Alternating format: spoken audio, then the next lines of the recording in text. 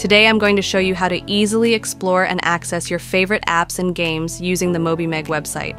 It's really simple, so let's get started. First, open up Google. In the search bar, type MobyMeg, hit enter, and there it is right at the top. Just click on the first link and that'll take us straight to the MobyMeg homepage. Now that we're on the homepage, let me show you how it works.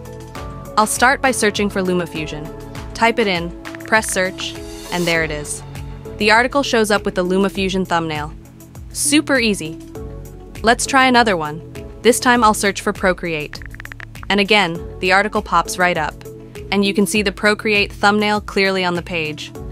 Let's do one more quick test with GTA. Search it, and yep, the GTA article shows up with the thumbnail right there. Couldn't be simpler. Now here's the best part. If you want to find any app or game, just search for it by name, and then select the article that has the picture of what you're looking for. That way you know you're in the right place. Okay, now let's check out Minecraft. I'll type in Minecraft.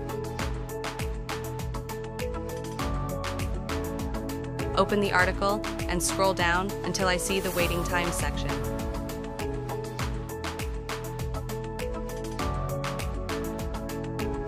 And you'll notice it says Preview. That's the one we want. Let's go ahead and click on it.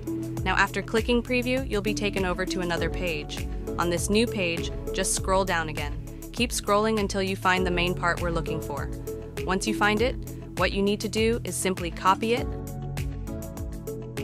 and then just follow along exactly as I'm showing you here in this video. And there you go.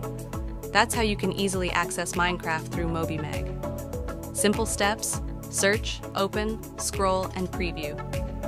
So yeah, that's pretty much it. Now you know exactly how to explore apps and games on MobyMeg. Try it out with your favorite app and let me know in the comments what you checked out first. Thanks for watching, and I'll see you in the next one.